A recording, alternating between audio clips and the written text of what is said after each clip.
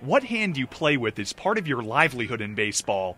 Do you bat or pitch with your left or right hand?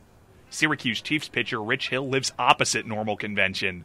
He's a righty in everyday life, except on the field. My brother just started taking the ball and taking it out of my right hand and put it in my left hand, and continued to work on it day after day after day, and eventually just started throwing left-handed.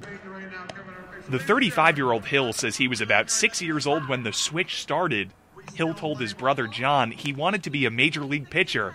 He said if you're going to make it to the big leagues, you're going to have to do it as a left-handed pitcher. So, you're increasing your chances and your percentages of making it to the big leagues by being a left-hander. I mean, it's left-handed pitchers that are in demand and less right-handed pitchers that I guess are.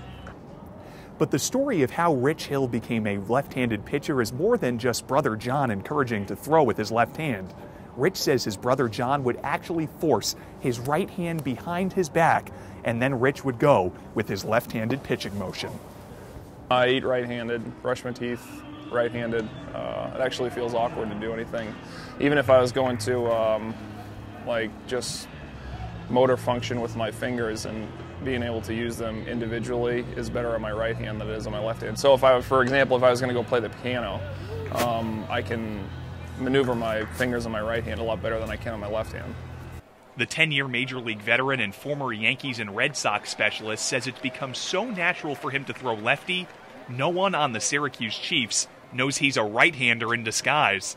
He says he's the only one of his kind that he knows, a righty throwing lefty. David Fine, NCC News. Slow curve, bounce towards short. Cabrera unloads in a hurry. Got him.